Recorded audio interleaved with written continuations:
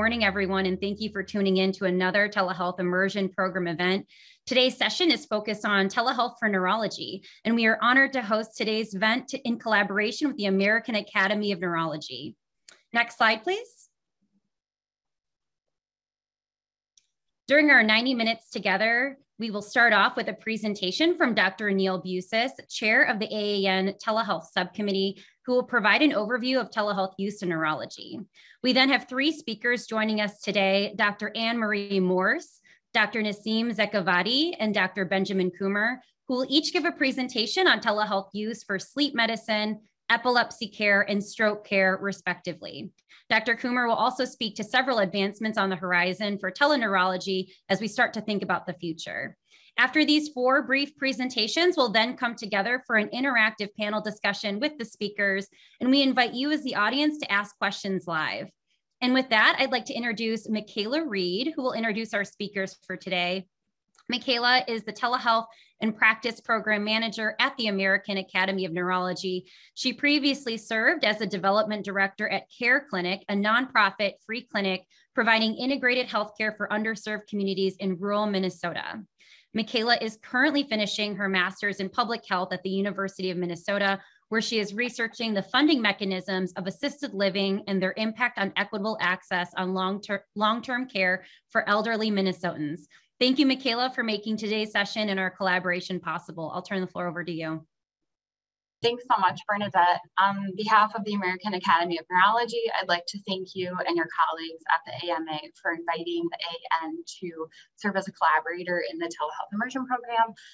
We absolutely appreciate the opportunity to develop valuable telehealth resources for the neurology community. So without further ado, I'd like to introduce our first speaker, Dr. Neil Busis. Dr. Busis is the Associate Chair of Technology and Innovation and the Director of Telehealth in the Department of Neurology at NYU Langone Health and a Clinical Professor of Neurology at NYU Grossman School of Medicine. He developed and directs the teleneurology program at NYU and developed and directed the general teleneurology program at UPMC in Pittsburgh, Pennsylvania. Dr. Busis chairs the American Academy of Neurology Telehealth Subcommittee. He is the alternate CPT advisor representing the AAN on the AMA CPT Advisory Committee. He is developing new telehealth and hybrid care models, validating the remote neurological examination, and optimizing teleneurology education for learners at all career stages. Dr. Busis previously chaired or was a member of other AAN committees and subcommittees and has served on the AAN Board of Directors. He received the 2021 AAN President's Award for his service. Dr. Busis is also past president of the American Association of Neuromuscular and Electrodiagnostic Medicine. Recently, he was a member of the planning committee for the March 2022 National Academies of Sciences, Engineering, and Medicine workshop on the use of telehealth for disability evaluations in medicine and allied health. Dr. Busis, thank you so much for being here today, and I will turn it over to you. Thanks very much. Could we have the next slide? So thanks again to the AMA and to Michaela for that introduction, which may actually be longer than my presentation. I'm going to give you an overview of telehealth use in neurology. Next slide. I've received personal compensation for serving as alternate CPT advisor for the American Academy of Neurology and for AAN speaking engagements. Next slide. As you know, telehealth can be defined as when healthcare is provided to participants who are not in the same place at the same time. While most of us think of telehealth as basically video conferencing, two-way, live, real-time interactive audio-video interactions, there are at least 4 other modalities of telehealth worth mentioning, and you'll hear references to these other modalities throughout this program. They are telephone or audio-only interactions, asynchronous data exchange or digital evaluation and management services, interprofessional consultations where providers speak to other providers and not to patients, and various types of remote monitoring. And these are the terms that are used in the CPT manual, by the way. Next slide. In November and December 2021, the AMA performed a telehealth survey of physicians. We, as collaborators in the Telehealth Immersion program, were able to get a customized report just on neurologists. And this shows you the key takeaways from what neurologists are doing in November and December of 2021. And it's pretty recent, so it should be pretty reflective of what we're doing now. Of the survey, 98% of neurologists use telehealth. Per week, neurologists saw 36% of their patients via telehealth. Telehealth enabled neurologists to provide high-quality care for many services. Most use cases were for follow-up care, improving access, and medication management. And 75% or more of telehealth visits were with established patients. Telehealth visits were mostly conducted from clinic or home on the case of the physician, or from home in the case of the patient. Most neurologists used live audiovisual technology. Some of the other modalities were used, but most of them used the live two-way real-time interactive audiovisual technology. What's particularly interesting is that 6 in 10 could access their telehealth platforms via the EHR. That means that 4 out of 10, 40%, had a separate telehealth system from the EHR that they used for in-person visits, which means there's issues with double data entry, scheduling issues, interoperability, information sharing, all sorts of problems. 66% of respondents agreed or strongly agreed that telehealth use has increased their professional satisfaction. And showing that this wasn't just a COVID bubble, practices plan to offer a variety of telehealth services in the future. And we'll talk about some of those possibilities later in the program. Next slide. This table shows the evidence for teleneurology before COVID. The telemedicine work group of the American Academy of Neurology published this paper in January of 2020, which is just a few months before the pandemic.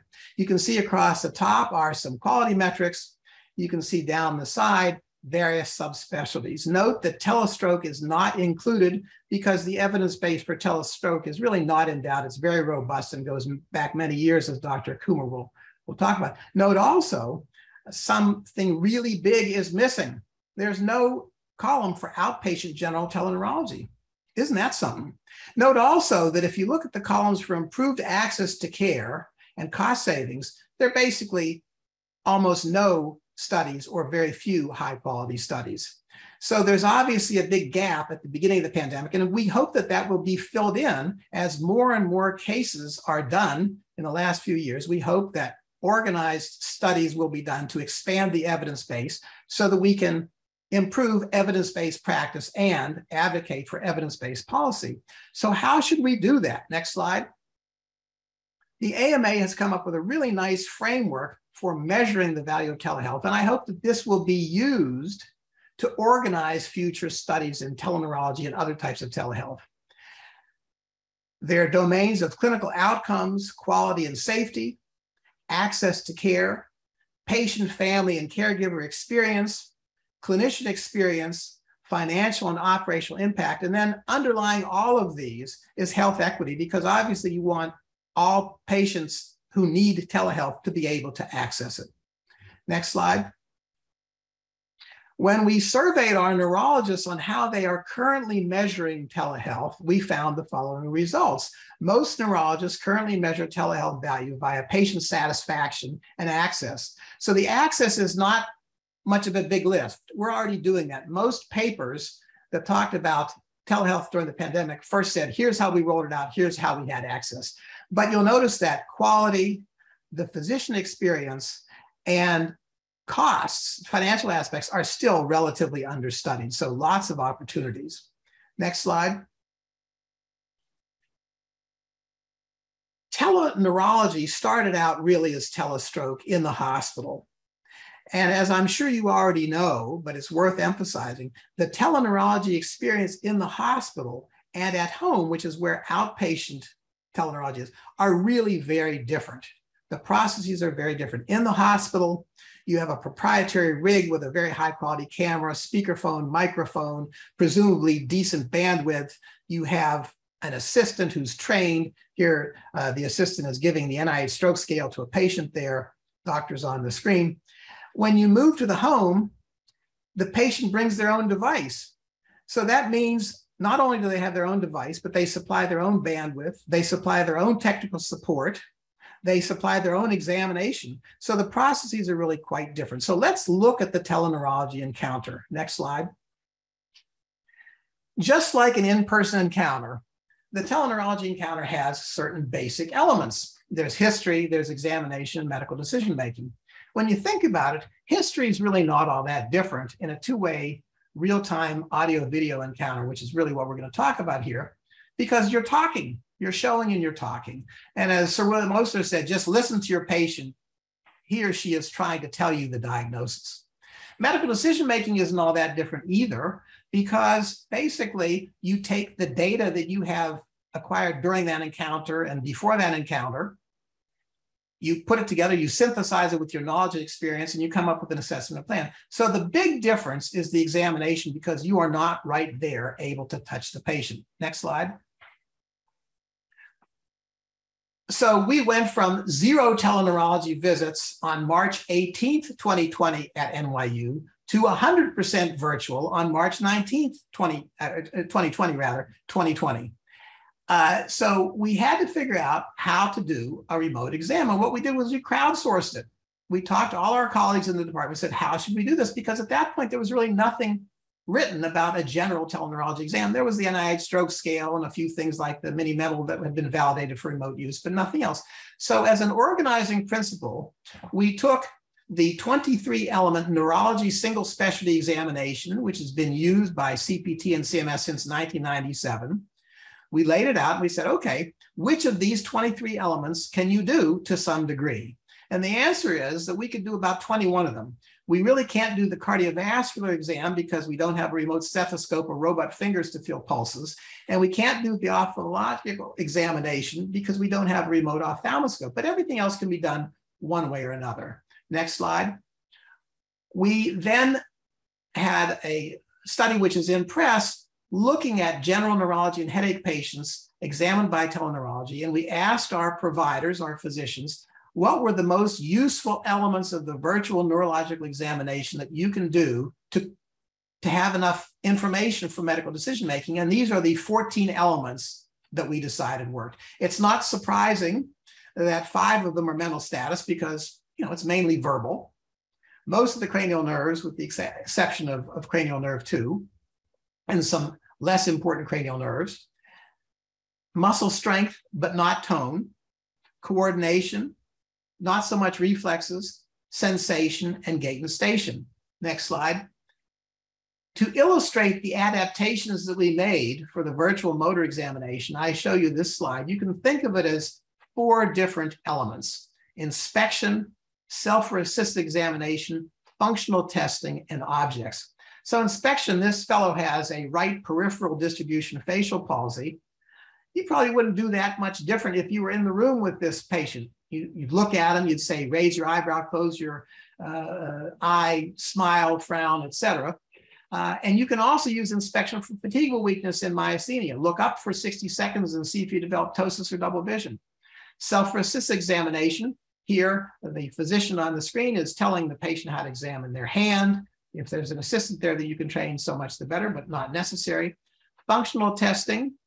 We do this to some extent in the office. I found that legs are stronger than my arms in almost every case. So I do a lot of this, but you do more of it virtually. Here, this woman was asked to stand up from a chair without using her hands, and she can't. So she either has some lower extremity weakness or imbalance or something like that. And then if you want to try to quantitate strength remotely, you can use objects. If patients have barbells at home, you can say, well, you can lift this barbell and not that one, or cans of food, or abduct your fingers with this rubber band, et cetera. So this gives you an idea of the adaptations that we can make. And you can examine most things that you need to examine in most cases by using these kinds of principles. Next slide. Now, in addition to the ophthalmoscopic examination, the cardiovascular examination, there are other limitations of the teleneurology exam that may not be quite apparent, even though I showed you those lists. Vestibular testing, for example, while you can get patients to change positions, lie on your side, the bad ear down is the one that makes you dizzy in BPPV, for example, they may be reluctant to change position because if it makes them symptomatic, they're not going to want to do it. For certain detailed assessments of strength or muscle tone or reflex or sensation, especially when you're getting some inconsistent results, in-person is better. And then there are also patient factors to consider. If patients have trouble with cognition, vision, hearing, or using the technology, if they don't have someone on site to assist them, it won't be a successful encounter. And then remember that certain rating scales, such as the NIH stroke scale, are designed to be used with an on-site assistant. So if you don't have that person there, you can't do the rating scale. Next slide. I think that most of you are going to be familiar with elements in this slide, but I wanted to mention them for completeness sake. So in addition to the physical examination, there are a number of barriers to telehealth encounters being successful. The biggest one for years and years has been insurance coverage and payment policy. Although there have been some flexibilities with COVID, there's uncertainty how long they'll last. Different insurers have different policies at different times. You'll have to check constantly. There's the issue of technology, literacy, and digital divide. And the AMA survey respondents rated that very high as a limitation of telehealth. There's location and site of service issues, which have been present for a long time, urban versus rural, home versus office. In the past, rural and office were favored. Obviously, we know that telehealth is useful in other settings, and we hope that legislation will allow that flexibility after COVID. There are data and privacy concerns. It's not just computer hackers. There are privacy concerns in the home. If you live in a crowded environment, you literally, as a patient, may not have privacy to give an unfiltered version of your history to your physician. I have had patients leave their home and sit in their car to talk to me because that's the only place they had privacy. There are workflows, just like there's check-in and check-out at the desk when you come to an office. How do you do that virtually to make sure that they're checked in correctly, they're using the equipment correctly, they have the correct follow-up? There's education at all levels. That's a big thing that we're doing at NYU. Not only have we educated patients and learners, but we've educated everybody else because almost no one knew how to do this before we had to. And then there's, of course, the issue of the telehealth evidence base, which I've talked about and we'll talk about again. Next slide. Basically, if you are not face-to-face with a patient, you are non-face-to-face. So all of the things we're talking about are variations of non-face-to-face services. And what's really good news that in CPT 2022, non-face-to-face services are better supported than ever before. The biggest change is in addition to the care management services family of codes, and those are principal care management codes. In the past, the chronic care management codes required you to take care of 2 or more problems. Most specialists want to stay in their lane and take care of their patient's neurologic problem. The ability to do that now with the principal care management codes is a game changer. We're going to talk about that a little bit later in a couple of these talks. And the other thing is that all of the digital medicine services that I've talked about and some that I haven't that will be talked about later, such as artificial intelligence, are now organized in a wonderful appendix, Appendix R, that gives you a broad overview of the entire field of digital medicine. And it gives you an idea of where we are and obviously gives you an idea of where we can go. Next slide. Much of outpatient neurological care is chronic care management. And I submit that the future of chronic care management is hybrid care, because there are lots of ways to bridge the gap between in-person visits. We envision hybrid care as consisting of a combination of in-person care, the principal care management services, and various types of telehealth services, with the exact mix of all of these services customized for the patient's needs, their ability to access and use the technology, and the evidence base. And as the editor of Modern Healthcare stated, one of the best things about virtual care is caregivers, family, and medical team all can be on the same screen. It's actually easier to get all of the stakeholders, all the different therapists, the caregivers for the family members, the patient, the provider, on a screen than it is to get them in one place. Medicine is a team sport, and hybrid care supports team-based care better than in-person care. Next slide. So I hope as you go through this program and the other webinars in this series, you realize that telehealth is the practice of medicine. It's really not about the technology, but it's about workflows and operations. It's a care delivery model. And just like every other tool, You use it when it's appropriate. You don't use it when it's not appropriate. The medicine is exactly the same. The appropriate comparator is not an in-person visit, it's the alternative. The alternative often is getting no care at all. You are doing a physical exam. You may have to adapt it, but you are doing a physical exam. Every time you just look at the patient, you're doing the exam. And in fact, as we mentioned, you might get more information than from an office visit in terms of getting the whole team together. And also you can see the patient in their home and understand challenges to their safety, perhaps to their social support system, et cetera. And you should focus on actionable information and possible triage. So if you see the patient and you realize, look, I really need to see you in person, or you need to go to a facility, or this is an emergency, you need to go to an emergency room, you can triage. The point is you are starting the care journey earlier than you would have otherwise, even if you can't necessarily complete it. Next slide. So my final slide is to point you to AAN resources on telehealth. They can be found at aan.com/telehealth. And I particularly want to stress the American Academy of Neurology telehealth position statement, because we're using this as a stimulus to give us a roadmap for developing evidence-based practice and policy in the future. Next slide. So this is the first of 4 talks, and I will turn it over to Michaela, who will then turn it over to Dr. Morse, and thank you for your attention.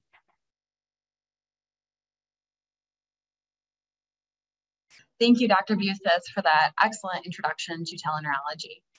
Our next speaker is Dr. Anne-Marie Morse. Dr. Anne-Marie Morse is a board-certified neurologist with special qualifications in child neurology and is a sleep medicine specialist. She is the Director of Child Neurology and Pediatric Sleep Medicine at Janet Weiss Children's Hospital with Geisinger Health System in Danville, Pennsylvania, and is the Program Director for the Child Neurology Residency Program. She has significant clinical experience and interest in pediatric and adult patients with central disorders of hypersomnolence. In addition, her research interests extend more broadly to include investigating the relationship of sleep with neurologic disease.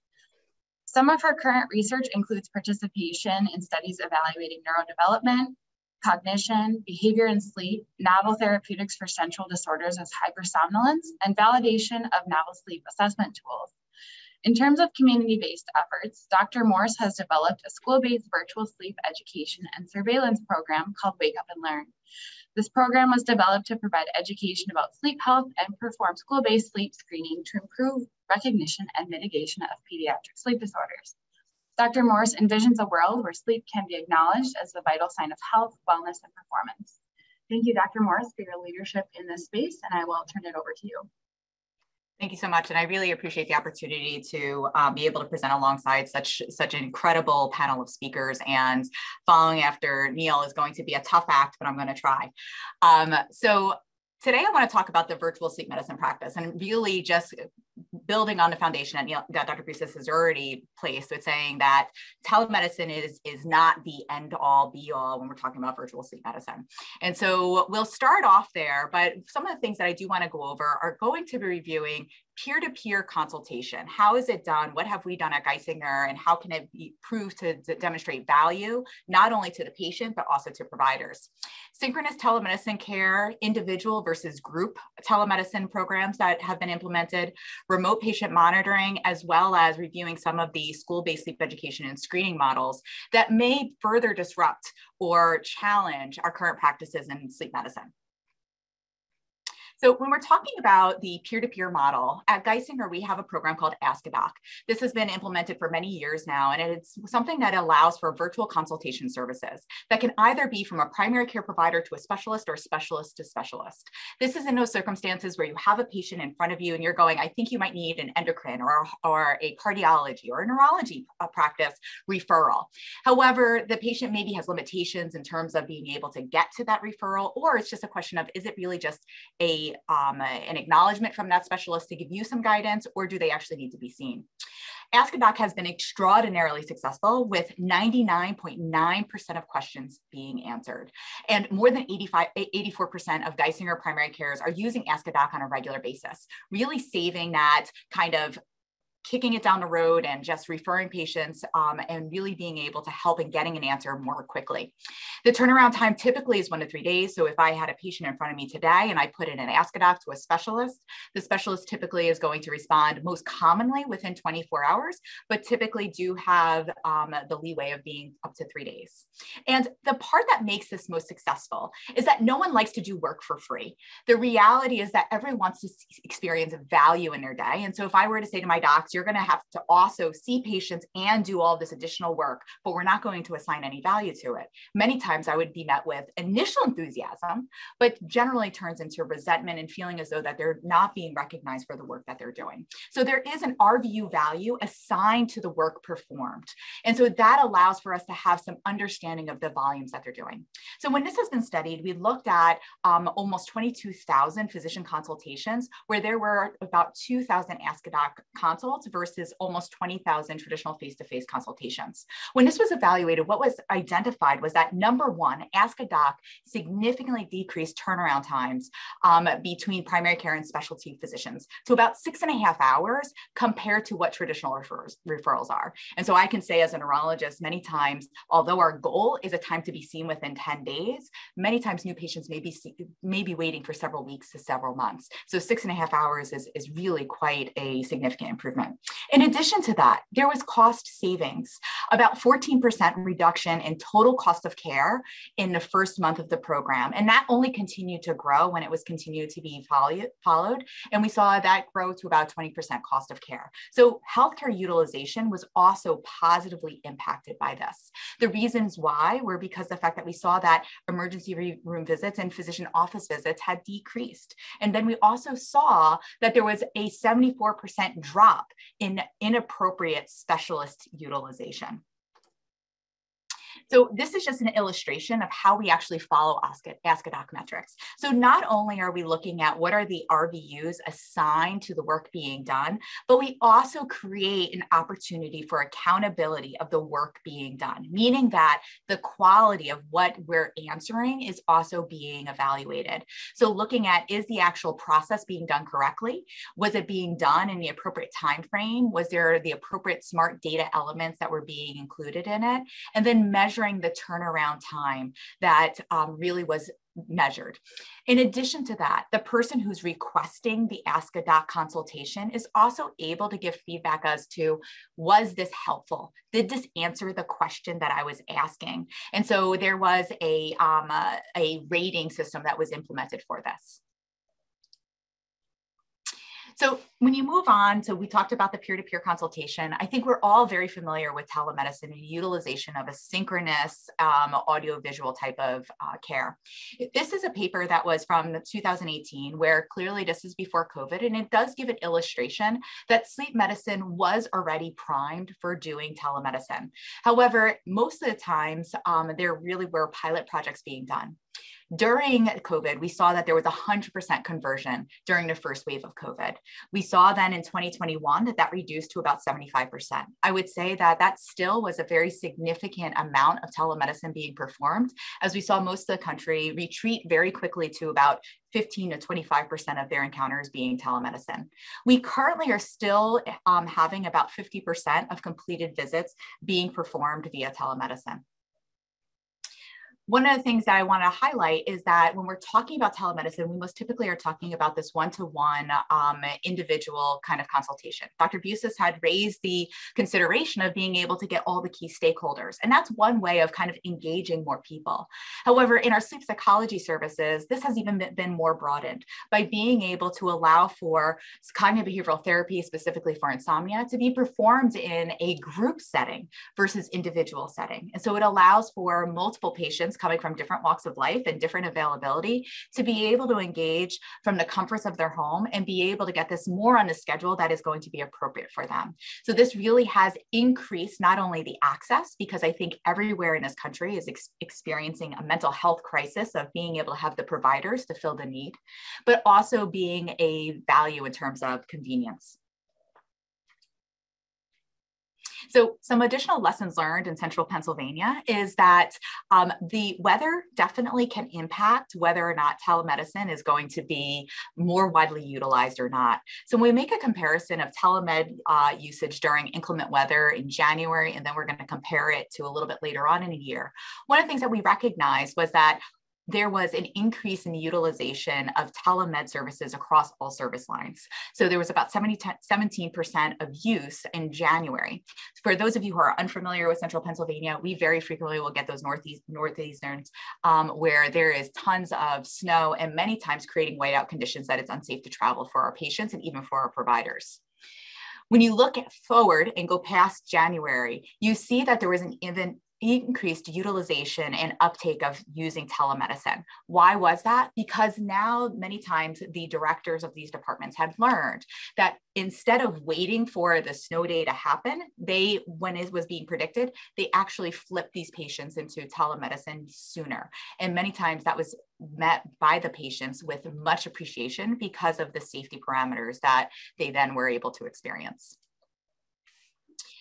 As we move forward and look at a more broad way of considering how remote patient monitoring has been considered in sleep medicine in the past, most typically we would be reflecting on things like home sleep studies, or in this case, I think something that would be most akin to remote patient monitoring in a way that we think about it now would be actigraphy devices, which in here, this is giving an illustration of what we would use, which is a wrist-worn device. And what you're seeing on the computer is exactly what we typically would see from an interpretation of this. It uses accelerometry to really get a sense as to whether or not the person is lying or sitting and if there's any types of movements, and gives a pretty close approximation of the amount of time being spent asleep, giving us an idea of duration of sleep and timing of sleep. Now, this was all fine and dandy, but the reality is that what we now have been exposed to is the fact that we may be able to utilize this same mindset of thinking about timing, duration, quality of sleep, but integrate it with a broader spectrum of remote patient monitoring. We currently at Geisinger are establishing a partnership with a company that will be able to help us in doing this exact thing, being able to take the broader spectrum of remote patient monitoring and looking at all the other vital signs in combination with sleep monitoring to be able to actually utilize sleep for that homeostatic process for which it is.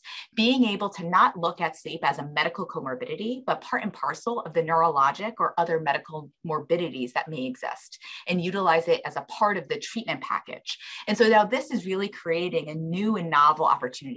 One of the things that very frequently we see, and in fact, the American Medical Association Telehealth survey had demonstrated that 76% of physician respondents had frustration and difficulty with where does this actually create a central repository? How do we not have duplication of efforts?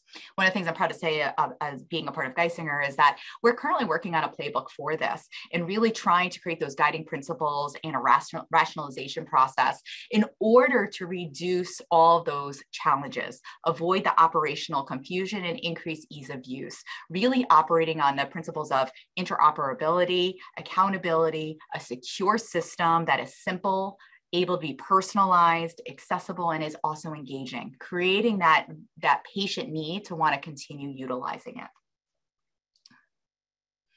The final piece that I would like to cover is really, I think, one of the more disruptive kind of thoughts in regards to how can digital transformation and telehealth really be implemented in a way that maybe we haven't really considered previously.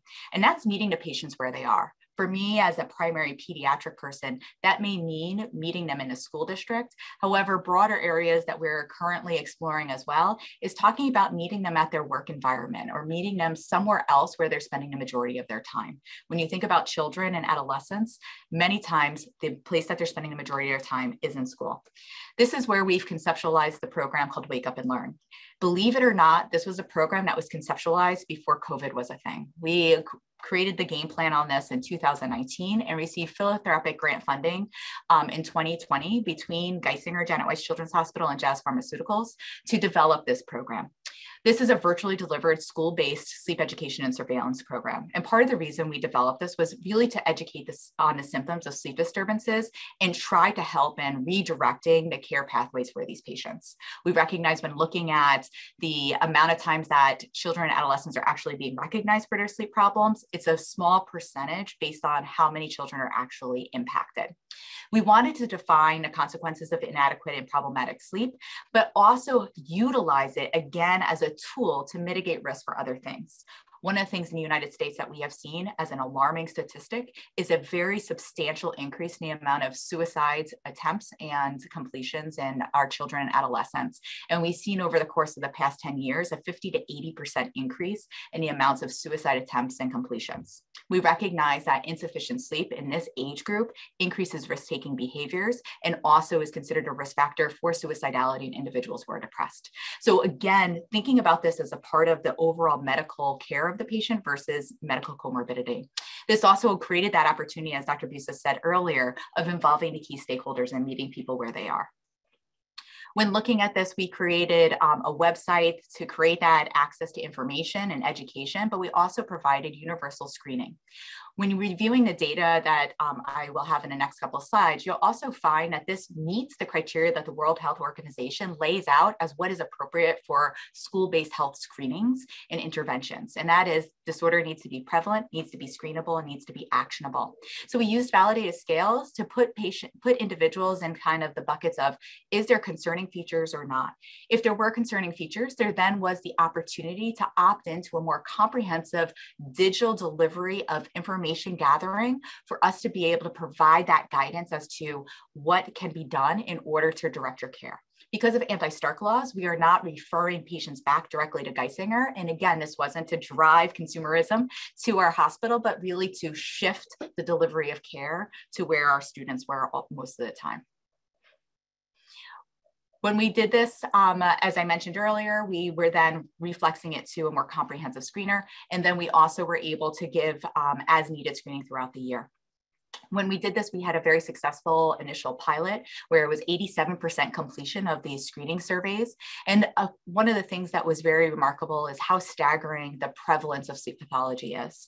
It's about 62% had pathologic screening on one of the surveys, 17% on sleepiness surveys, and overall there was about a 64% presence of high-risk sleep pathology. Just to give a comparison, when you're looking at the medical literature for sleep pathology, we typically will quote 25 to 30% of children and adolescents will have a sleep problem. However, the most recent CDC statistics are demonstrating that 58 to 73% of middle school and high school students are experiencing at least insufficient sleep. And this data is more reflective of those patterns.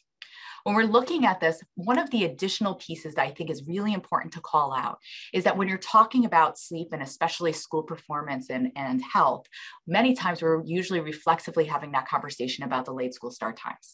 I'll inform you that this school that we're giving the pilot data on right now is a school that already has established the late school start times. And one of the patterns that we're seeing is that we're identifying that there is a clear difference in terms of grade stratification. And so we see that those 7th and 9th graders tend to have a little bit better preservation of their sleep hours compared to our 10th to 12th graders. The reason this is important is because remember I stated that insufficient sleep increases risk-taking behavior, and being able to conceptualize this data that you have your 10th to 12th graders who are most likely going to be more autonomous and potentially be driving may be at higher risk for significant injury related to this. And as much as everyone would like to say that they're catching up on sleep on the weekends, what this data is demonstrating is that no one's catching up on sleep. They're still just as sleep deprived. The final piece that I'll just say, again, because of using a delivery system that is meeting students at the school and allowing the opportunity to look at how they evolve over the school year, we were also able to identify two patterns. One, that the majority of students who had pathologic sleep in the beginning of the year tended to maintain abnormal sleep throughout the year based on these surveys, but there was a small percentage, about 5 to 10% of students who developed sleep pathology across the year. Again, creating opportunities to intervene at the time that the student needs it versus predefined arbitrary measures that we typically will say of, I'll see you in 3 months, I'll see you in 6 months, I'll see you in a year. So just to kind of give more information about the program, one of the things I'll say is that we have successfully scaled this in additional middle school and high schools. We also have created an adult program that is similar to this, that is being delivered to medical schools, as well as our residency and fellowship programs. We also have a pilot in one of the universities. And we now are also implementing this to our Geisinger Health Plan, specifically for our CHIP members, to be able to, again, meet one of those needs that potentially isn't being evaluated, as well as providing this through a clinical implementation through our subspecialty services as well. Thank you. Thank you so much, Dr. Morse.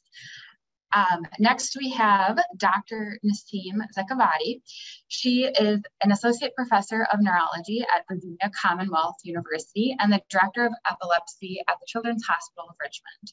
She is a fellow of the American Academy of Neurology, serving on the Leadership Development Committee and the Telehealth Subcommittee under the Medical Economics and Practice Division. She has a special interest in the implementation of telehealth solutions to improve access to neurological care, particularly in underserved communities. Dr. Zakavati advocates nationally and internationally for issues that affect children with neurological conditions, having served on advocacy committees at both the Child Neurology Society and the American Academy of Neurology. Thanks so much for sharing your expertise, Dr. Zakavati, and I'll turn it over to you. Thank you so much, Michaela, for that. And thank you so much, Dr. Morse, for that powerful presentation. And also just wanted to thank the American Academy of Neurology and the AMA for bringing this wonderful panel together and recognizing that telehealth affects all ages and is really across, as a service that we offer across the lifespan to both young patients and to elderly patients. And so today, I'm going to be speaking with you a little bit about telehealth and specifically how to utilize telehealth for patients with epilepsy. Here are my disclosures. So our objectives in the next few minutes are to really discuss techniques to leverage telehealth in the care of patients with epilepsy, and to talk about the office workflow to maximize the benefit of telehealth services. And lastly, to summarize information on reimbursement. Really always the question at the end of the day, are these services are they reimbursable? So let's talk a little bit about epilepsy. This is a condition that is responsible for 1% of the global burden of disease. More than 50 million people have epilepsy worldwide. And there are many barriers to care that include shortage of human resources, medical facilities, and resources. And certainly those have all been exacerbated by the public health emergency. 80% of people with epilepsy live in low and middle income countries. And if you look sort of to this image on the left, that 60% of these individuals in other countries do not receive treatment for their epilepsy. So telehealth has tremendous potential of addressing these limited resources and improving access to individuals with epilepsy, not only within the United States, but really thinking larger about our global community. So in a 2021 telehealth survey that Dr. Busis referenced earlier in the talk, what we found was post-pandemic, most physicians and certainly neurologists are no exception to this, were using primarily audiovisual interactive telehealth visits. But if you look at this bar graph, you'll also find that a substantial number of neurologists were using telephone and audio-only calls with patients as well. And these are really relevant for potentially patients that are older, that have difficulty with AV, and who have poor broadband access. You'll also see that there's asynchronous telehealth and remote patient monitoring being utilized to a lesser extent, but certainly those are the futures. And Dr. Kumar is going to talk about those modalities today as well. So epilepsy is a chronic condition, and it truly lends itself to care in a virtual environment. In the same survey that I referenced earlier, we found that most respondents are using telehealth for established patients. And these are patients in whom the physical exam is unlikely to change management. Now, there are exceptions to that rule. Certainly, the pediatric exam, younger patients or encephalopathic patients will benefit from alternating with in-person visits to really be able to gauge those types of changes. But also really just medication management and safety monitoring that can be very effectively performed in a telemedicine encounter. And of course, reducing the burden, the cost of seeking care, particularly with inflation and gas prices being what they are, it is very challenging for our families to have that transportation to clinics that oftentimes are sometimes hours away from their home. And then of course, expediting those hospital follow-ups and those ER follow-ups. So a day in the life of, what does an audio video visit workflow look like? Well, in general, an MA or a provider launches the appointment and ensures that the patient can connect.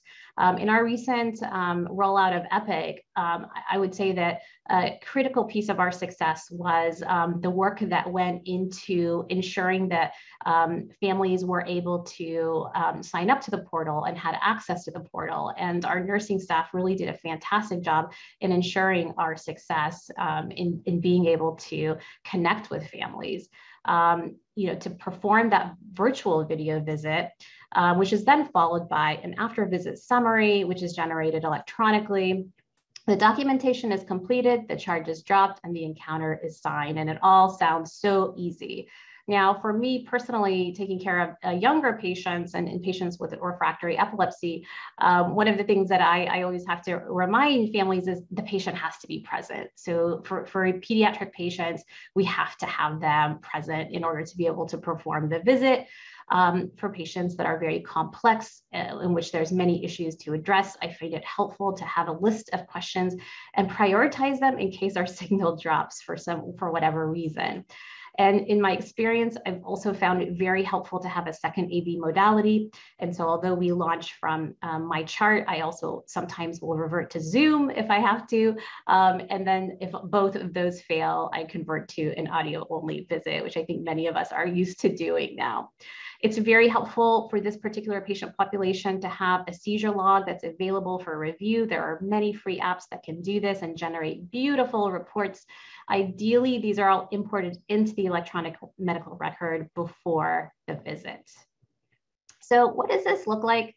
Well, I have a few vignettes that I thought we would just run through. And the first is a relatively uncomplicated patient, an 8-year-old male with childhood epilepsy with centrotemporal spikes, the condition we commonly see in children, who remain seizure-free on levetiracetam for 1 year. On the day of the visit, the patient is checked in electronically. Our front desk staff will confirm consent for ambulatory care, confirm the consent for the telehealth encounter, and then the patient is roomed. In our institution, we receive the way I communicate with our staff is through a secure chat via Microsoft Teams. No pager for this neurologist. Teams really works well for us. And then, the visit is started. We do an interval history. I find it helpful to do the exam early in the visit, particularly for younger patients with a limited attention span, so that they can kind of then go and eat the rest of their breakfast or lunch or do something else. I then confirm the medications. I find it helpful to review COVID exposure and who in the family currently has COVID or is recovering from COVID. A recent wait is really important for this patient population, the seizure log, which we talked about, and then really reviewing those signs and symptoms and side effects and medication compliance. All of this can be done really easily in a telemedicine encounter. I then, for this particular patient, will electronically send a 3-month supply of levetiracetam. I'll adjust the dose for weight. I'll review any prior safety labs, order new safety labs if needed, ensure that a seizure rescue drug is available at home. And this particular patient who's old enough, intranasal diazepam would be the drug of choice. Update the seizure action plan, which we can send electronically to the patient via the portal. I'll then complete the ambulatory visit summary and mark the patient for follow-up in 6 months. So Documentation, many of us sort of have this down. I've included my telemedicine dot phrase here. It's quite long, but I think having a robust dot phrase just makes it really easier. You put in your dot phrase at the end of, the end or beginning of your note, depending on how you structure your note, and ensure that all the key elements of a telemedicine encounter are present. So we talked about an uncomplicated patient. Let's talk about a little bit more complicated patient and how this patient can be cared for in a virtual environment. This is a 7-month-old male born at 32 weeks gestation with bilateral grade 3 intraventricular hemorrhage, severe hypoxic ischemic encephalopathy, and tractive myoclonic epilepsy. This patient has demonstrated a failure to respond to clobazam, levetiracetam, and phenobarbital. This is a patient that I would like to consider for the ketogenic diet as our next sort of treatment modality. And so prior to the visit, realizing that that's the direction I'm headed, I'm going to order all of those ketogenic labs. I'm going to make sure that they're drawn and reported before the visit. On the day of the visit, I'll have a pre-meeting with our fabulous nutritionist, and that will then be followed by a virtual visit, a telemedicine encounter with the patient, the parents, myself, the neurologist, and then the nutritionist. An extensive, it's a very detailed visit, and it really is family education on how to prepare the formula, the equipment that's needed, including the use of a gram scale, body care, all glucose, including body care lotions and toothpaste have to be carbohydrate free, a sick day management, what to do in the event that your child gets sick, calculated programs, and seizure and therapy logs. So there's a lot that goes into initiating the ketogenic diet or a dietary therapy in a patient with medically refractory epilepsy. And so historically, what we've seen is that this is a care team, right? I mean, there's a lot of individuals that are involved in this process, and the keto team typically consists of not only dietitians and physicians, but also parents, nurses, social workers, and schools as well. And in a virtual environment, what that looks like is very similar. Physician, our nurse practitioners, our physician assistants, our dietitians, social workers, and psychologists. And remember that there is no change in eligible telehealth providers under the Medicare waiver. All of the individuals that were providing care to these patients before can continue to provide care in a telemedicine encounter. So, without going into too much detail, we want to make sure that our documentation is appropriate. So each of us is providing that documentation the same as a regular note, specifying any limitations in the exam. For me, as a neurologist, I'm going to identify medical decision-making. I typically utilize time-based billing when possible. So I'll report the visit duration, not for the time that everybody spent with the patient, but the time that I personally spent with the patient in that telehealth encounter. And then I'll drop the appropriate charge. Now, one of the really cool things that Dr. Busis alluded to earlier is principal care management codes. So these are almost certainly being underutilized right now. And it really represents a shift away from fee-for-service and recognizing value-based care and appropriately valuing this type of team-based approach to care. These are the services that are non-face-to-face and are designed for patients such as those with refractory epilepsy who have one chronic condition manifested by a single complex chronic condition expected to last at least 3 months with a significant risk for morbidity and mortality. Patients have to be aware that that this service is being rendered. They have to provide consent. And the care that then takes place in a calendar month of establishing that ketogenic care plan, implementing it, revising the plan, and then reviewing the logs. So as the patient is sending you their logs with their blood glucose levels and their urine ketone levels, those are all perfectly suited to a principal care management billing. And so I want to sort of talk about a different type of patient in vignette number 3. So in our first vignette, we talked about the uncomplicated patient. The second one, we talked about a refractory patient with, requiring a multidisciplinary approach. And in this vignette, we have a 43-year-old right-handed male with focal epilepsy since age 8, who now calls with increased frequency of breakthrough seizures. He continues to experience brief focal unaware seizures lasting up to several minutes. He has completed an extensive pre-surgical evaluation and would like to discuss the results. He also needs a refill of his oxcarbazepine and levetiracetam. So this is a phone visit.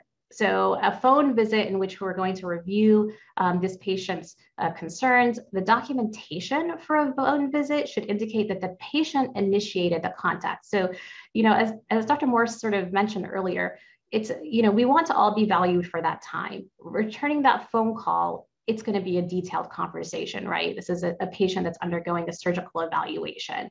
And so documenting the chief complaint and the response and the method of contact. Detail what occurred during the communication, that you refilled medications. All of this is to establish medical necessity. You want to ensure that the documentation indicates that this was not tied to a face-to-face encounter or to a telemedicine encounter within the past 7 days. You want to ensure that the patient consents to having that service provided over the phone. As always, document the time that you spent with the patient and include the location of the patient as well for billing purposes. And this brings me to my fourth and final vignette, which is a 10-year-old patient with Lennox-Gastaut syndrome with daily tonic seizures, who recently had implantation of a vagal nerve stimulator. The patient is on clobazam, valproic acid, and levetiracetam. This patient was seen in the office 2 weeks following surgery, at which time the VNS was auto-programmed. Telehealth visits can then be scheduled on the day of each setting change, at which time the changes can be reviewed for side effects, labs ordered, medications refilled. And so really thinking beyond, our sort of traditional in-person encounters and the future of what epilepsy care in a virtual environment can look like for patients, including patients in whom neurostimulators are being used. Neurostimulation and telehealth, I think, is sort of the next frontier. And this includes not only vagal nerve stimulation, but RNS and DBS as well. So how do we develop that workflow? How do we incorporate neurostimulation when all of this information is typically being uploaded to a cloud? How do we review that information and communicate effectively with our patients? And Dr. Kumar is going to have, I think, some wonderful things to talk with us in that regard. And with that, I'm going to sort of pass the baton on to him. Thank you so much, Dr. Zakavati. As Dr. Zakavati mentioned, our final case study presentation is from Dr. Ben Kumar.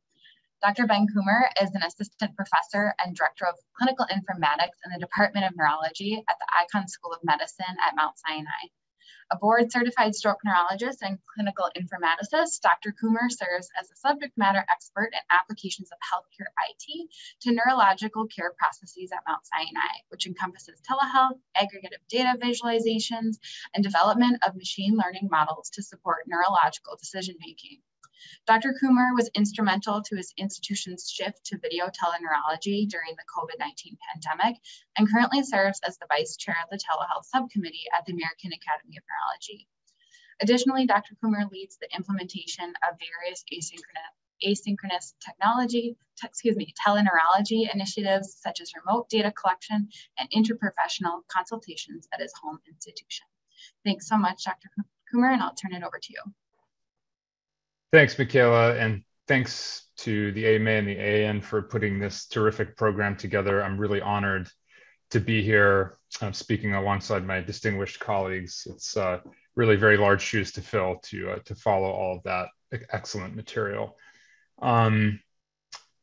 Today, I'll be talking mainly about telestroke and the global 30,000 or maybe 10,000 foot view of the future of teleneurology.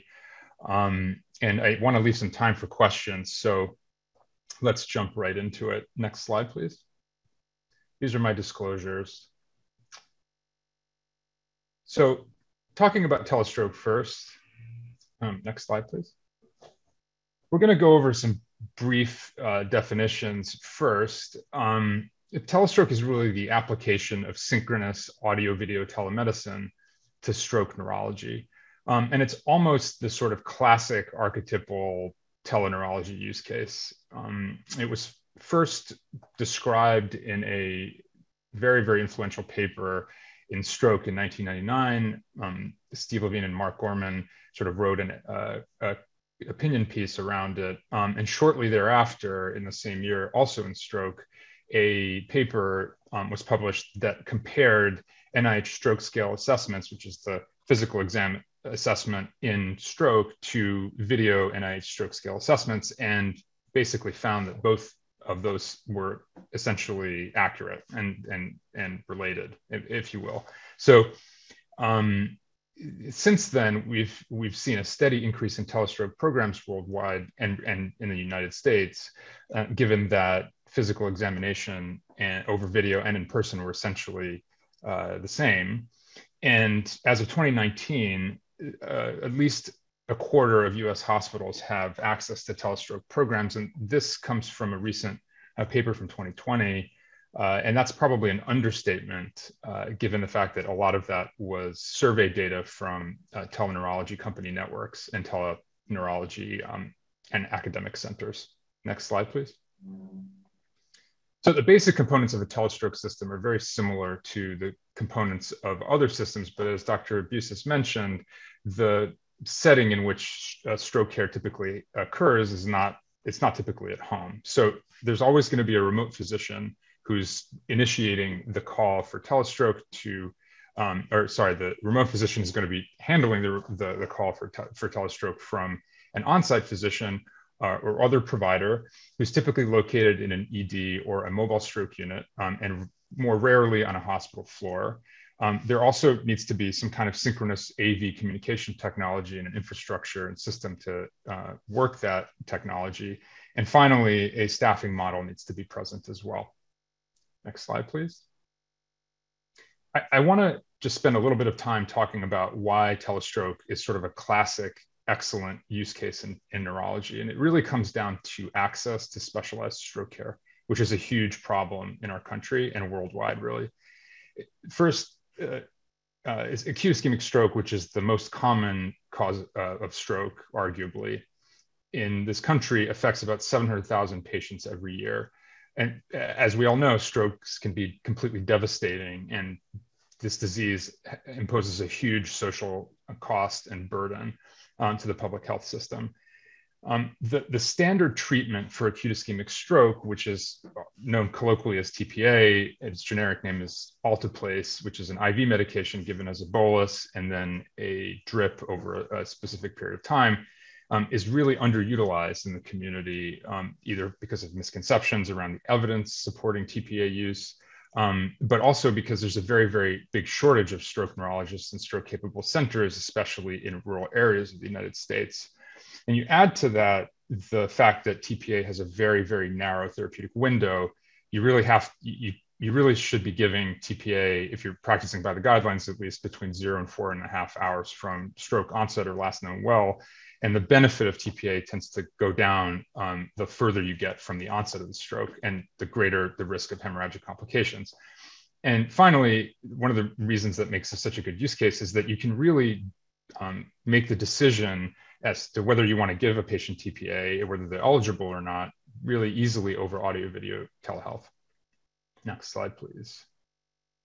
So telestroke care models are basically divided into two general buckets, the hub and spoke model and the so-called hubless model. The hub and spoke model refers to the analogy of a wheel, if you will, where there's a central hospital at the hub of the wheel that then is connected via telehealth relationships or audio video connections to spoke hospitals that are on the periphery. You can see that in panel A right there on the top left. And within the hub and spoke model, there are really two different paradigms of treatment. One is called drip and ship, and the other one is called drip and keep. I did not make these descriptions up. These are actually legitimate descriptions in the published literature, as you can see in the upper right-hand side there. Drip and ship just refers to treatment of a patient with TPA at a spoke hospital and then transfer to a hub hospital, as you can see in panel A. And drip and keep is just the patient gets TPA at the spoke hospital and is kept at the spoke hospital for further evaluation, workup, placement, et cetera. Whereas in drip and ship, that occurs at the hub hospital. Then to contrast that, you have the hubless model, which is, it can sort of take two forms. One is either around a private practice group, and another is around a telemedicine company, which is kind of functionally the same as a private practice organization.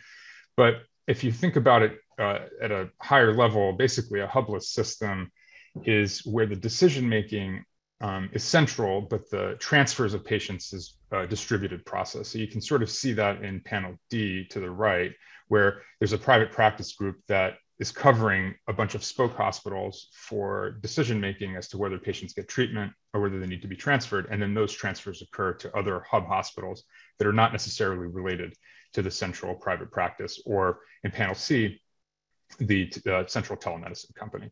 Next slide, please.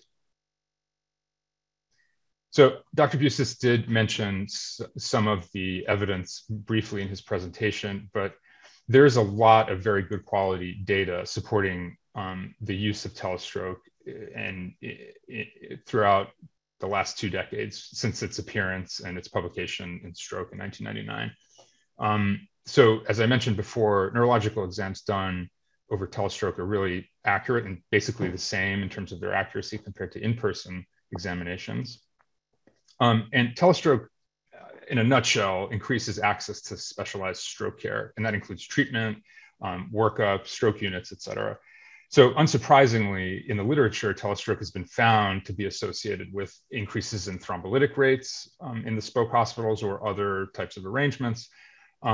And because TPA improves mortality in patients with acute ischemic stroke and also results in improved functional outcomes at 90 days and further out in patients with ischemic stroke, it's because your access is increased through telestroke, it's unsurprising that telestroke is really associated with improved mortality profiles and better effectiveness compared to in-person care in hospitals that do not have in-person stroke coverage.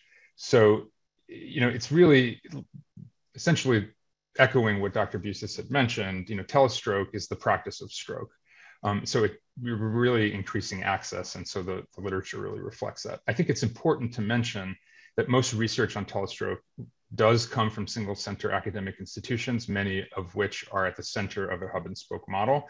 So while those things there's very robust evidence, and I didn't list all of it in the slide because it would probably be a whole topic of an hour-long talk if I did. All this information should be taken with a tiny little bit of grain of salt. But next slide, please.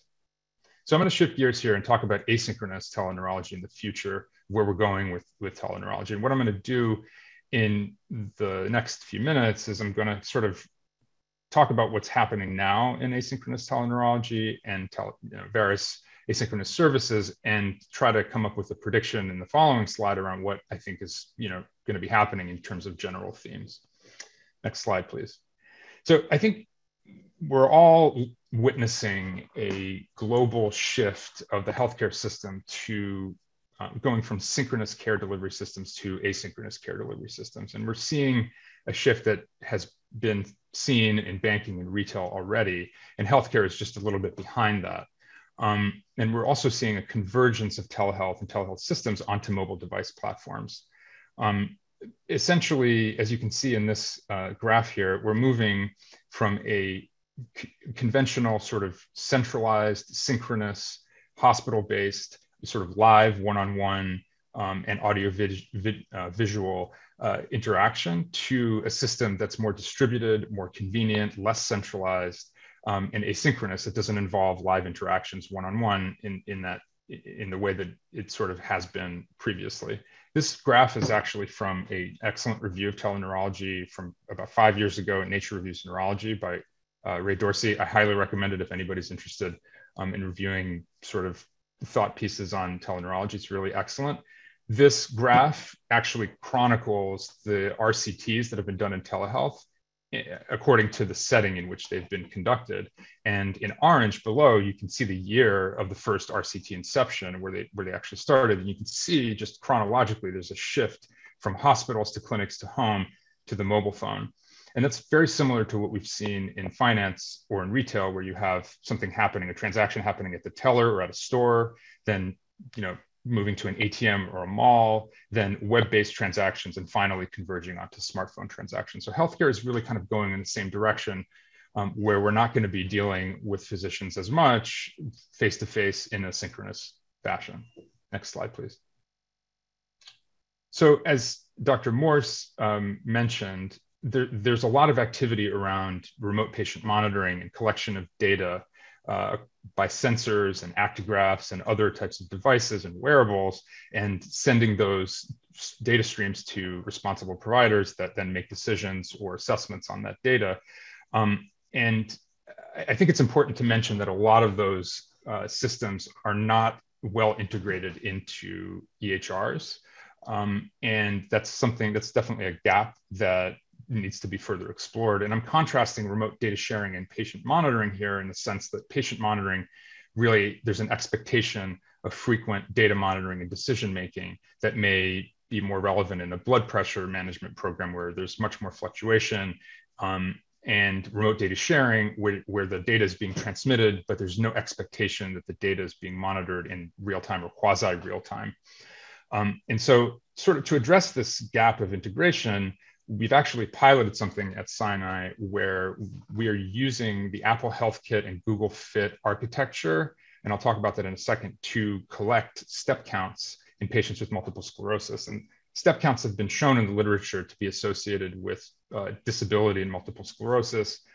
And the beauty of the system is that it actually leverages the patient's own device, and it essentially connects Epic through a flow sheet and MyChart to a patient's individual device and to their Apple Health or Google Fit app, which then can connect to other wearables that you may have or that already exist in the sensors of the phone itself.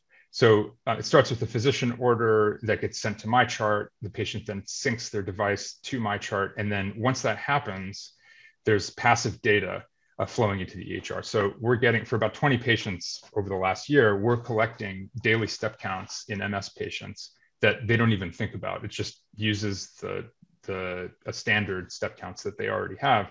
And patients get that information reviewed by the MS physician at the time of their visit. So it's not real-time monitoring, but it's more remote data sharing. Next slide, please. This is just our cumulative enrollments. So we're up to 20 patients at this point since April of 2021. Next slide, please. But I think towards the future, we're going to be talking about and seeing many new types of data being integrated and incorporated into our decision-making, into our armamentarium of patient assessments. And I think one of the main categories that we're going to be seeing this in is in imaging. I think we're going to be seeing a lot more transmission and analysis of video data, namely of physical examination in neurology, and other phenomenologies such as paroxysmal events like dystonia or seizures. We're also going to be seeing a sort of higher level integration of complex time-locked physiologic data streams of wearables. Right now, there's a lot of integration or just single streams of data from single wearables or single sensors, but I think we're going to be seeing a lot of computationally complex integration of all of those different wearable signals to phenotype different motor disorders, for example, or standardized assessments in disease. And that's already starting to happen in Parkinson's disease.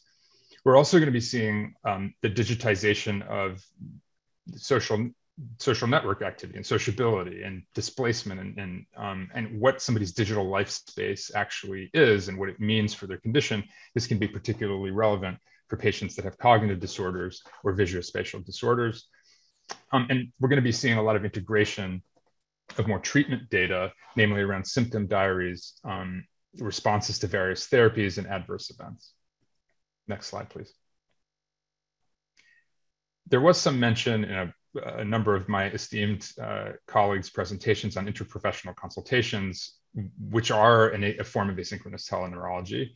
And we've actually launched an e-consult program in neurology in October of 2019, which is all Epic integrated, similar to the Ask a Doc program at Geisinger, where the Epic order basically is initiated by the requesting physician that contains a clinical question that's pictured in the lower left-hand corner here. It has a lot of clinical history, very, very detailed clinical history for a variety of different symptoms. This, once the order is signed, routes to an in-basket pool, which is pictured right here on the lower right-hand side. That's staffed by 5 different neurologists for each of the day of the week. And the consultant will then field the question, complete any consult note in Epic, and then drop a bill. The exact code is 99451 for interprofessional consultation. And the note will actually route back to the individual requester. We've been pretty successful in this program. We've done about 430 consultations since we started. Most of these referrals or consults really come from Medicaid internal medicine clinics in the Sinai system. Next slide, please. This is actually a graph I wanted to show. So out of all of the interprofessional consultations that we've done in neurology, the majority have actually resulted in an electronic recommendation, and the majority of those electronic recommendations basically avoided a referral for an in-person visit in our neurology clinics, which are chronically overbooked and the wait times for which are extremely long. So I think this is a big win in the sense that we're improving access to neurological services without worsening the patient experience, if you will, and a number of other important outcomes. Next slide, please. I think we're going to be seeing many different modes of interacting between patients and providers and communicating between both parties as we move towards the future. I think the technology of chatbots is going to become much more sophisticated than what it is now, namely because the artificial intelligence algorithms and natural language processing algorithms that are developing and will be developed are going to be much more sophisticated in handling and parsing text and illness scripts and triaging, such that patients will really have 24/7 availability to asynchronous care if they have a question about their medication or they have a symptom that they don't really know what to do with. And I think there's also going to be the leverage of sort of more accessible traditional technologies like text and SMS to do digital outreach and surveillance in vulnerable populations that may be on the other side of the digital divide, which I'll speak about in a few slides. Sort of in parallel, I think digital patient journeys are already starting to be developed and will continue to become much more important around symptoms. I think patients are going to stop going through their physician networks to kind of get referrals. And I think they're going to start with technology to find a referral in an intelligent way and to be connected to resources. So a few examples of that are apps that are so-called digital front doors. Health systems are going to be developing their own apps, which are basically all things health system on an application on your mobile phone.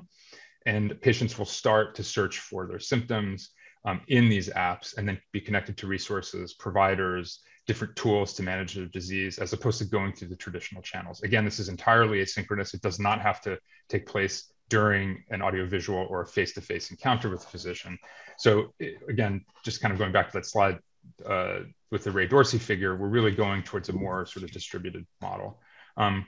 And we're also going to be seeing, similarly in the private sector, doctor-on-demand services for specific disease verticals like Rowe and Hims. Rowe and Hims have established themselves really in the male urology and sort of pattern baldness vertical, but they're very shortly going to be branching out into additional verticals so that patients can be connected to providers immediately based on symptoms and requests. Next slide, please. I want to briefly talk about PCM since a number of my colleagues mentioned this. Just to reiterate, PCM is a service that essentially leverages the entire health team, which can comprise providers, APPs, PTs, SLPs, what have you, for the care coordination and management of one chronic condition for at least 3 months per team. And this is a time-based service. So you have to accrue a certain number of minutes every month before you can build a service.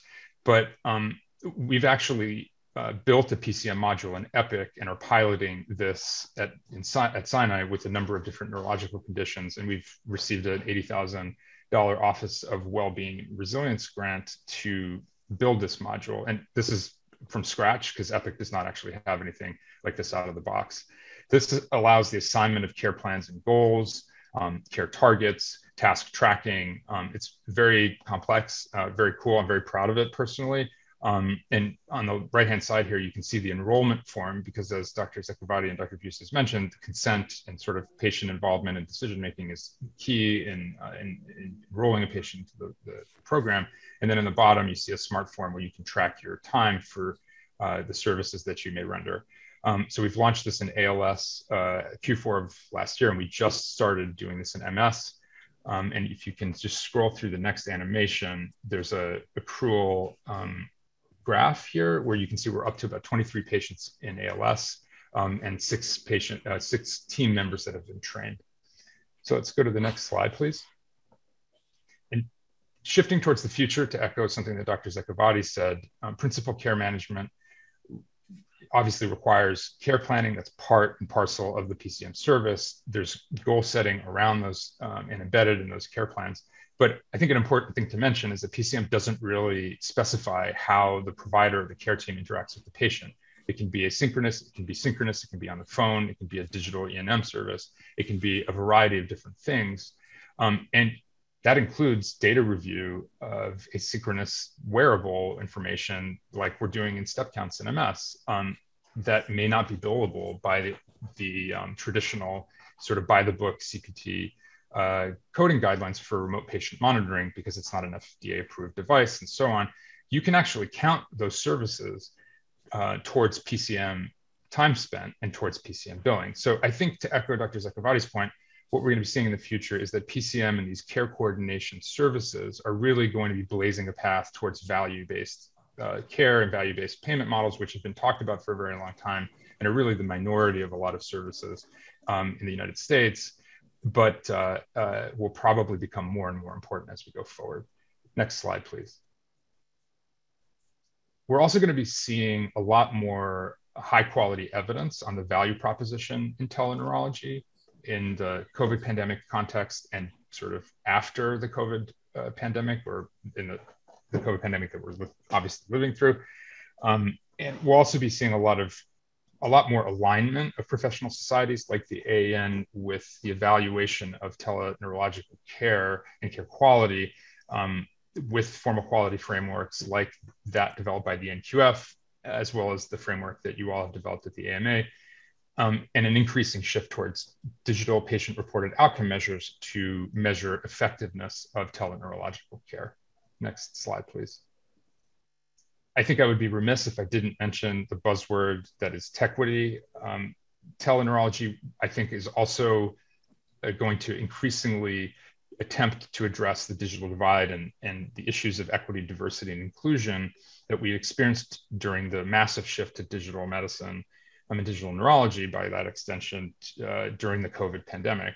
I don't think this is something that health systems and practitioners can really ignore anymore. This is a very, very hot topic right now. And I think what we're going to be seeing in teleneurology specifically is efforts towards increasing accessibility to very well-established technologies like texting for vulnerable populations, as well as decreasing barriers to newer technologies that may require a greater digital literacy or a greater access to broadband or other technologies, such as synchronous video platforms and other wearable devices. Next slide, please. And finally, I want to sort of close with the future state of teleneurology with respect to artificial intelligence, which is going to be increasingly present in our world, not just in neurology, but really everywhere in medicine. I want to break down different conceptual categories of artificial intelligence. There are three of them, namely assistive AI, analytic AI, and autonomous AI. Assistive AI is really stuff that you've probably seen in your practice or even in your daily routines. It's really the pattern recognition and automation of simple processes. One really, really good example of that which is still kind of in its experimental phase, is detection of seizures automatically from an EEG waveform. It's not making decisions, it's not acting independently of a human being, but it's recognizing a pattern, and maybe it alerts you of it, for example. Analytic AI is a little bit more complex in the sense that it sort of enhances or adds to human decisions. A good example of that could be a chatbot that detects an illness script of a headache, a specific type of headache, and suggests multiple choice of diagnosis, or hones in on the diagnosis of migraine or trigeminal neuralgia and then notifies the physician. It suggests something, but does not make the decision that this is trigeminal neuralgia and have to start carbamazepine, for example.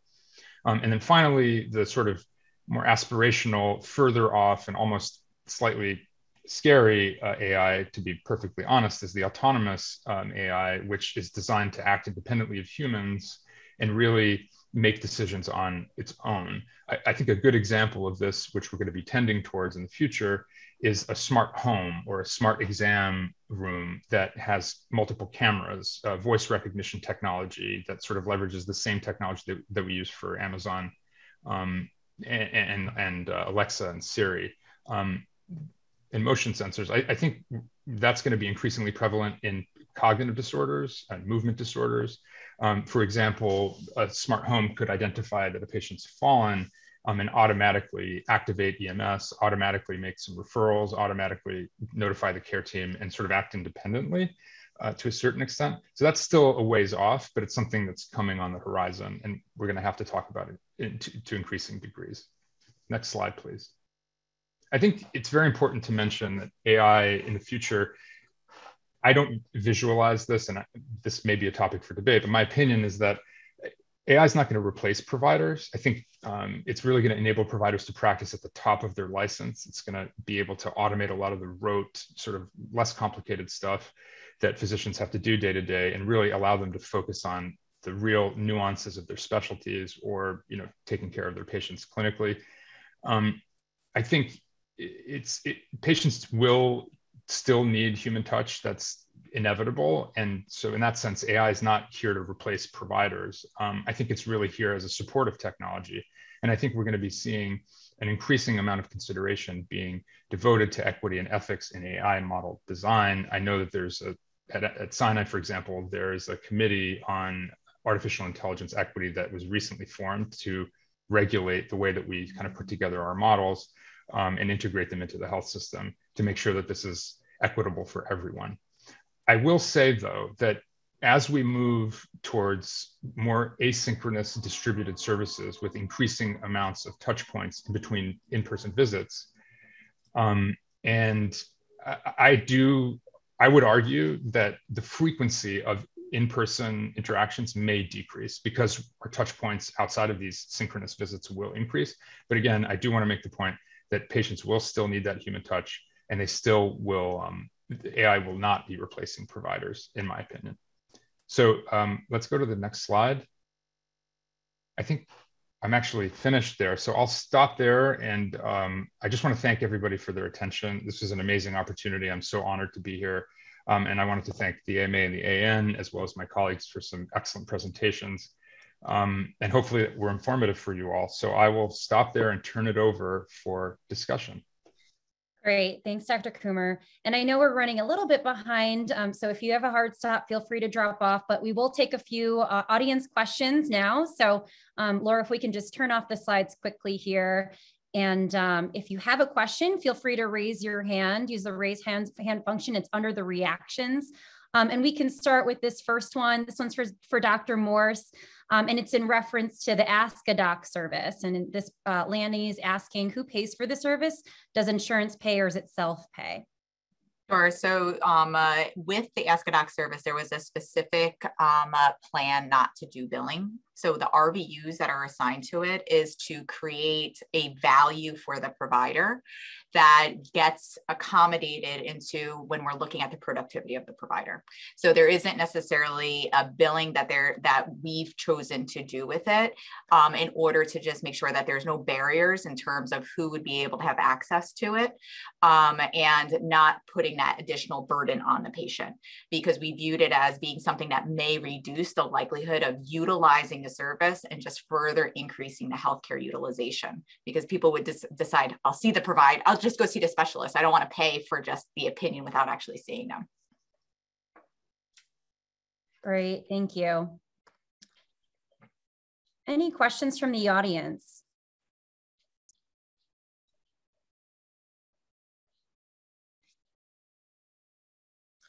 We had one in the registration report. Oh, maybe there's one here. By creating Ask a Doc, it does not create a doc-patient relationship because it's a peer-to-peer consultation. The specialist who is providing feedback does not now have a patient relationship. So that patient is now not able to like my Geisinger or my chart me or something like that. So it doesn't create that kind of formalization, and nor does it create that liability of now assuming the care of that patient.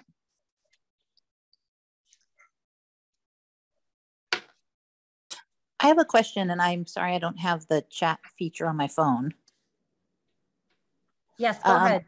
My question is, with regard to research for supporting the future use, what are the highest priorities for trying to document the benefits? You know, we were just at AAN-NOH, and the biggest concern was cost and adding to cost of healthcare. What's going on with research, and what are the biggest areas that should be focused on? I can take that, Elaine. Elaine is one of the pioneers in teleneurology, and I'm so thrilled that you could join us, Elaine. So there have been, I think, two big questions from payers about teleneurology. Not so much stroke, because that's pretty well established, but everything else.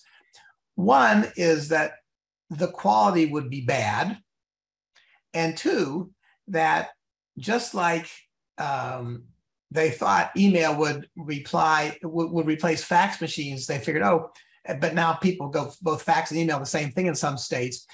The payers are afraid that every teleneurology visit will lead to an in-person visit, and so you'll actually double the costs.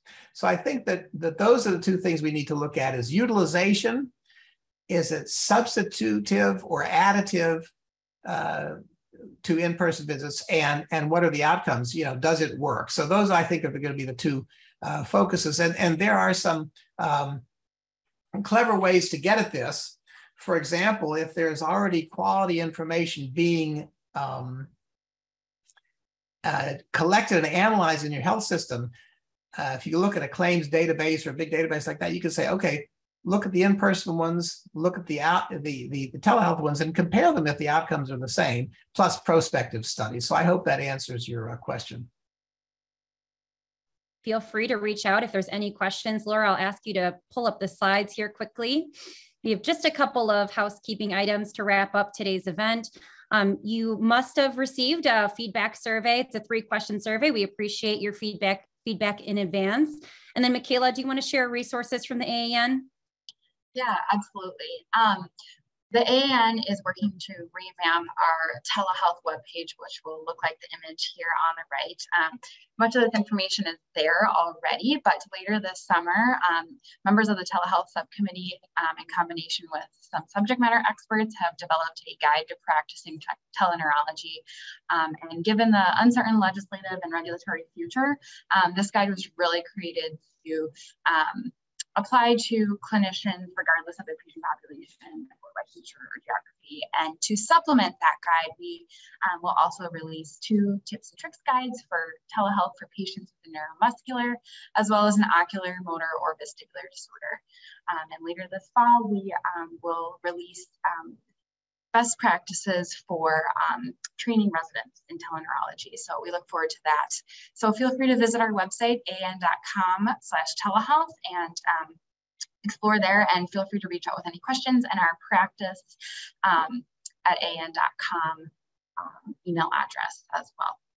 Thank you. Great. Next slide.